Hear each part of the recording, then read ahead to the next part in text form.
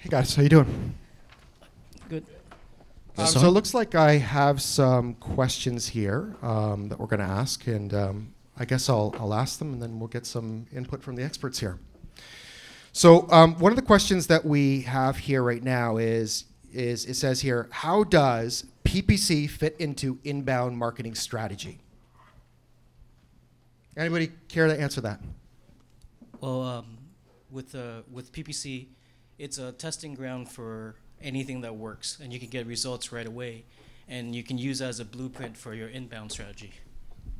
Also, I think we need to define PPC as well. At Strive Group, the big part of PPC is that we actually started with social PPC and went back into Google. And social PPC is a way for us to amplify our content during that buyer's journey. And so we found that especially stuff like LinkedIn. LinkedIn is a very powerful tool. We're finding huge success with LinkedIn. And during, people self-identify their interests through groups and through skills. And you'd be surprised at how much that ties into that information-seeking journey. And so we found that PPC has been a huge part of that inbound marketing process. Can you tell us a little bit more about, how you go into LinkedIn or the social networks like Facebook and target that? So I don't know if everybody understands about how you can target based on, job title and things like that. Maybe you could expand on that. I'll put it into context. We just ran a campaign for a healthcare furniture company. So, everyone wants to work with big brands. I get to work with the middle market. They're fun to work with, but we're talking, 10 to 50 million. But we're working with the CEO, which is great. But so recently we put an entire guide together on healthcare trends, specifically for interior designers. So we were able to go into LinkedIn directly, identify people that are part of interior designer groups, healthcare groups, do overlays regionally. That is a very, very targeted piece that we can go to a very targeted group. And I can give you results. Typically, you're looking at a B2B lead in the realm of, if you ask HubSpot, about $40 to $50 per lead. Ours was $4. So, if I can give one piece of advice, I know Google and Bing, those are very important too, but think about PPC outside of that as well. There's some powerful tools out there to get hyper targeted. Sure. Maybe you guys could talk a little bit about the search, how we would use maybe top of funnel type keywords to, in PPC to leverage that paid search for, the same idea that we're doing with the social. Is there that ability to do that in search too? So the one way I look at it is that before you undertake a very, very expensive SEO campaign, SEO audit of your site, because you have an idea that these certain keywords you're going to do well in, why not spend an extra couple $100, throw it on, Bing ads, throw it on AdWords, doesn't really matter, and see if your assumptions are correct. I think too often some people just say, okay, I feel this is correct, and therefore they execute, as opposed to trying it out, spending a couple $100 and seeing what happens. Great. So I think the big takeaway here was that, that paid search can be used for content discovery. So, when you're creating content today, it's one thing to just publish it, but what a lot of people, I think, forget to do, and you guys would agree probably with this, is they forget to promote it. And you can do that through paid tools, whether it's through the search engines in Bing and Google, or whether it's through social networks like Twitter, Facebook, and LinkedIn. Let's go on to a couple more questions here. So it looks here, this is a good question. Are there specific businesses where paid search doesn't or is not effective or a good fit? I could answer that. Usually businesses that have long sales cycles, businesses that have low margins, businesses that are commodity products. But if you have those problems, you probably wouldn't. You have more problems than. Sounds like you should get a new business model. Yeah, exactly, and you see that sometimes. Anybody else have any insight on that, or do you think it's a different opinion even possibly, or do you think paid search is good for everybody, period? So my philosophy is you don't know unless you try. I'll give you another example. Working with a large personal injury firm, they were not into. They didn't even want to get into that realm. They thought, this is a very involved process. Most of our 99% of our work comes in through referrals. We ran a very simple 1-month campaign, and if you talk about a conversion, what that means for a personal injury firm, one of the top in the country, that's a lot of money. 10 in a single month, and that was all through display, which is really interesting. I can get more into that if you'd like, but that blew it blew the water out of the office in terms of the capability of doing that, and that would to me that wouldn't seem like a suitable. That's a very long sales cycle. So my take with clients is, we try to make assumptions and figure out the market, but there's nothing more powerful than what Google tells us when we try. That is data that is extremely powerful. And here's the flip side. Even if it doesn't work, what we found for that personal injury firm is that the point of convergence from the search to people picking them was people that were looking for the best.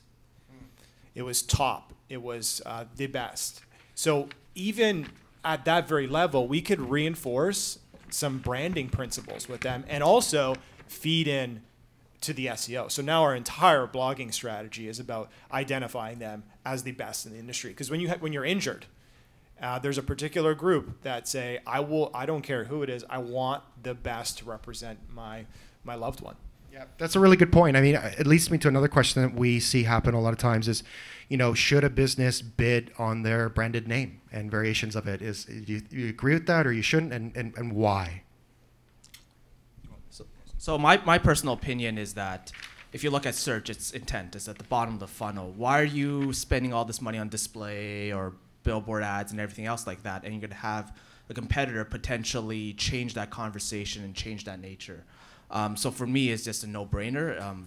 The clicks should be cheap enough, and at the end of the day, if you tie it into your analytics, it should become very, very apparent whether or not you should be bidding on your keywords or not. Okay. I got a question for you guys, and let's talk about the difference in, bidding for search versus display, and pros and cons, and how you see them being differently. I can answer that. With search, you're basically matching your solution with people's problems, and so you're gonna definitely get a direct response right away. Whereas display is more towards interruption marketing. It's almost a old school type of frame of mind where they're reading a blog on a site, and your banner ads are there. And so it's a little bit different in what you want to do, but display is excellent for remarketing, for people that already visit your brand or have a need for your services, a previous need, and also great for similar audiences in PPC where Google can help you match the web browser profiles of these people and put your ads in front of people. Great. So just to follow up with that, I think there's a few key points is that technically your display ad can hit at a point where someone's really far down the information solution seeking funnel. They may be on a blog saying, I have a particular condition, I need an attorney. And they're literally, they've gone through that. They are at a point where they're looking to hire someone. So the typical thing the typical approach display is, get as many repetitions impressions in front of people. The brand will finally resonate. There's also the case to be made that they could be at a particular point where that display really can trigger at that particular moment. The other thing too is I want to talk about remarketing because I think that's a very important part here. And this is totally anecdotal, and in particular situations, I think remarketing is fantastic. But just be careful that you don't come across as creepy. This is a lot of people have been telling me this lately that there is something to be said about a company knowing too much about you and remarketing. So if you go buy, you go to a place and buy looking at a pair of shoes, there is something to be said about that remarketing. They're almost pushing it a little too far, and that's entirely anecdotal. And I don't want to. And I do see points. I mean, we just bought a software solution because they just kept hitting me, and I was like, okay, yes, you've got me. But there's particular situations where people are sharing computers too. They don't want someone else to know where they've been shopping. I have friends come up to me and they'll say, why are there ads coming up from places already visited? I mean, here in this audience, we're fairly comprehensive in terms of our knowledge. A lot of our audience actually has no idea how you figure that out. So I just be careful about it. So speaking of that, do you guys offer any tips around when you're remarketing to be, I guess, less creepy? What would you do to do that? What are those tips? Well, one great remarketing campaign that I saw was that sometimes it just might help to acknowledge it. Like, I don't know whether it's your own internal studies that you found that after they've seen this many impressions, wouldn't it be great to change it up again and say, hey, by the way, we noticed, we're putting all of these ads because we think it's great or whatever. Exactly. That's cool. That's a great tip. I know for us, like when we do remarketing, one of the things that we do to prevent creepiness is we do sometimes impression capping. So you can cap your impressions, or what's even better is you can now lay in keywords on your remarketing so it has some context. So what I mean by that is like your ads aren't just following people around no matter what website you go on that offers display, but it's only showing up when the page is relevant to the keyword. So it looks like it's a well-placed ad as opposed to an ad that's following you around. Another thing you can do is, change up your creative. Like you need to have lots of different creatives and think about the buying cycle of your customers when it comes to the remarketing, because most people, they have like one set of creative or maybe two that they're split testing, but they're not actually thinking about it.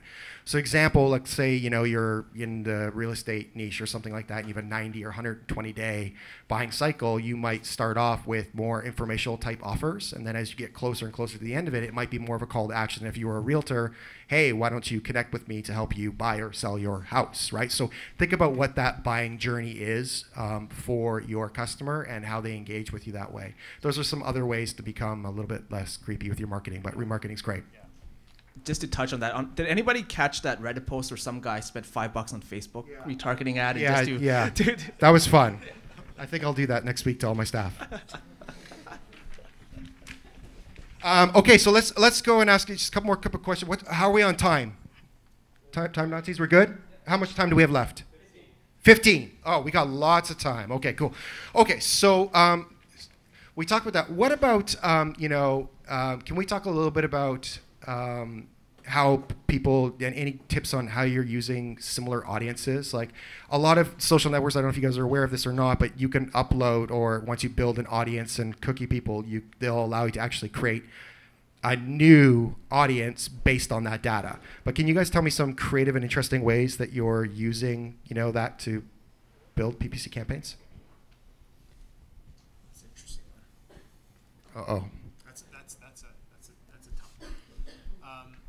I think you can leverage a lot of that data to formulate what we like to call personas internally to actually build that audience, and frankly you can leverage your existing data, or you can go purchase data to reinforce that persona. So I think personas are good to a certain degree because they tend to crystallize that audience or a particular audience in the mind of your customers. So when we talk to our clients and we'll give them very loose audiences or characteristics, it doesn't mean anything to them until we actually formulate it into something a little more creative in terms of an actual individual. So I guess from our side, there's so much data and there's so much information, but the challenge a lot of times is how do we actually crystallize that to make sense to our internal teams and also our customers as well.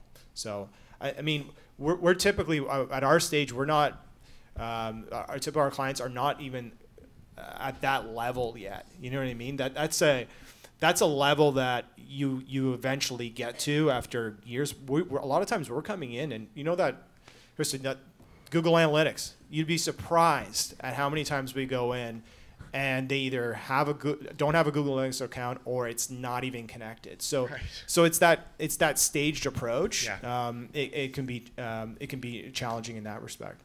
So, I mean, if you're coming in at those beginning stages, I think a lot of questions that people will probably have is just like, how do they get a better ROI out of it? So do you have any tips on maybe just like lowering the cost per click? Like what are some common mistakes you see in people's PPC accounts when you're taking it over? When you're doing similar audiences, they could probably be targeting the wrong geographical areas and then wasting clicks on areas that the client doesn't want the customers to come from. Right. And I think even not even talking about how to be creative with similar audiences in Google AdWords or lookalike audience in Facebook.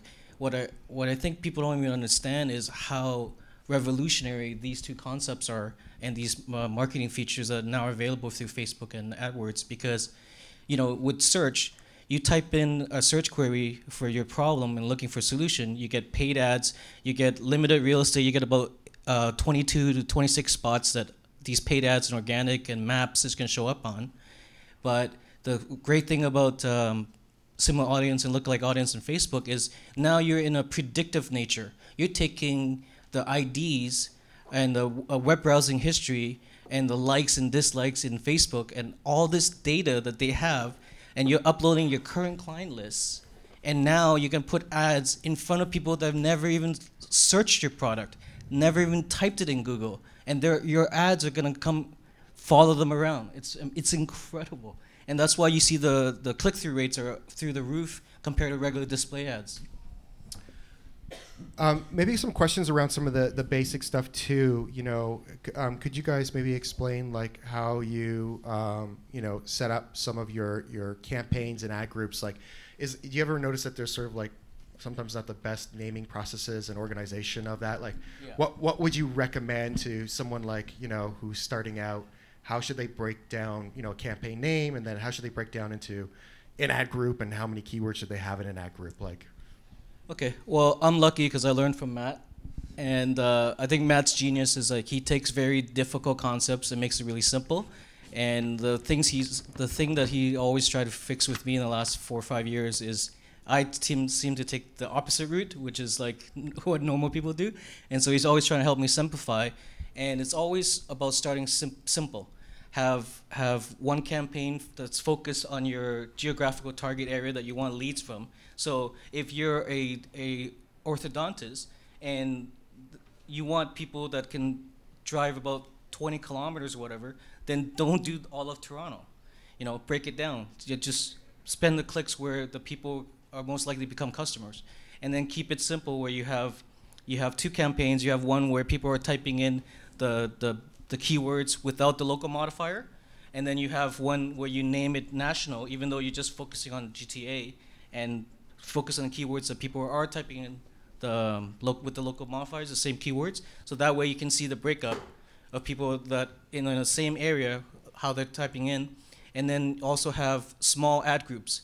Smaller ad groupings give you more relevance because you have smaller ad groups with smaller batches of keywords attached to more relevant ads. So you get higher click-through rate, which will reduce your costs compared to your competitors and save you money, and you'll keep it simple that way. Cool.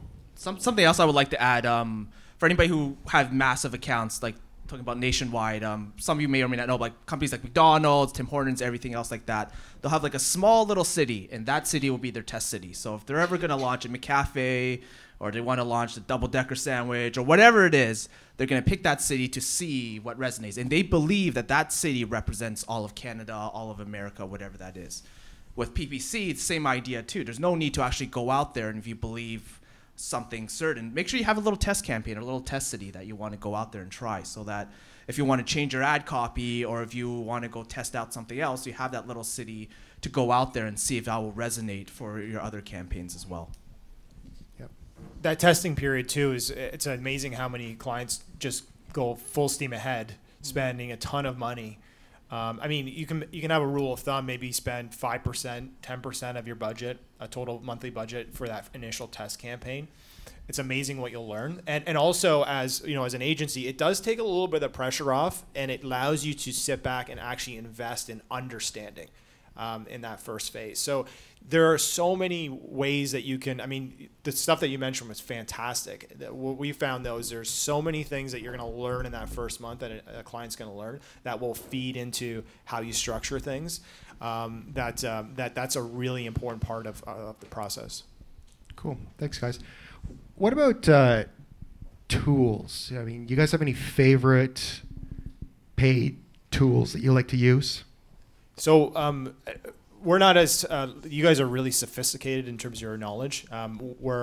For us, we understand the need that we need actually a tool that allows us to spend 20 minutes at the least per day and go in and give us recommendations. We love WordStream. I don't know if are you guys familiar with WordStream? WordStream is fantastic.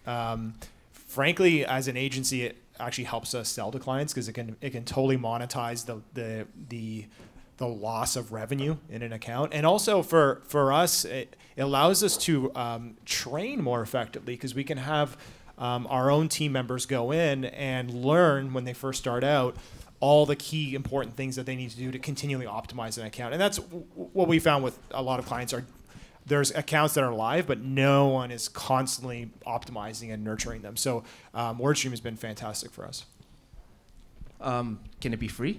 Yeah, of course. Bing Ads Intelligence, you can download it at keywords.com. What it is an actual keyword tool that's integrated right into your Excel. So in addition to the usual keyword research tool, we actually break down specifically where traffic's coming from. We give you audience and demographic insights, you name it. So it's just built right into Excel. So keywords.com is my favorite tool. Go to keywords.com. Cool.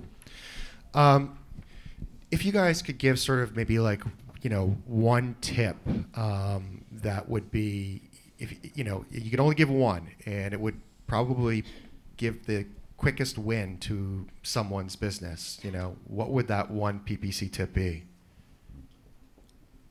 For me, I would say every single thing that you do on PPC, have it measured to a certain action. So for example, it may not be, you may not want to go for the exact sale. That's all right. It might be, I want to have your name sign up for a newsletter. That should be costing something. And if you don't have that number in the back of your mind, use proxies. Use, okay, if I did a road show or if I did a trade show, it costed me X amount of dollars per person. Okay, I want to go a bit lower than that. Or, whether it's a print map or whatever that function or feature is, have that in the back of your mind so you're actually driving towards an idea of what it is that you want to do with your PPC campaigns. For me, it's going back to what Matt's taught is that PPC is a lot like gardening. It's a lot like pruning, and it needs constant care. And if you're not committed to set the time aside to regularly come into the campaigns and sift through the keywords, find out what the actual keywords people are coming in on, and split testing your ad creatives and improving every little section incrementally, if you're not committed to having that time and that effort, then you shouldn't even bother because you're going to burn money and make Google richer, basically. So I'll come from it. Maybe there's a lot of technical information. There's a lot of data. There's a lot that is flowing through, and it's become a very data-driven process, which is great. What we found, and as a piece of advice, is think about who's actually managing this. And if you don't have someone with a creative sense, someone who can actually write compelling ads. I mean, we have managers of our social PPC campaigns who are, graduates from English. So let's not forget what actually influences people. And it's a combination. We've talked about data and the sciences, but it's also what makes someone take an action. And have them read books about influence.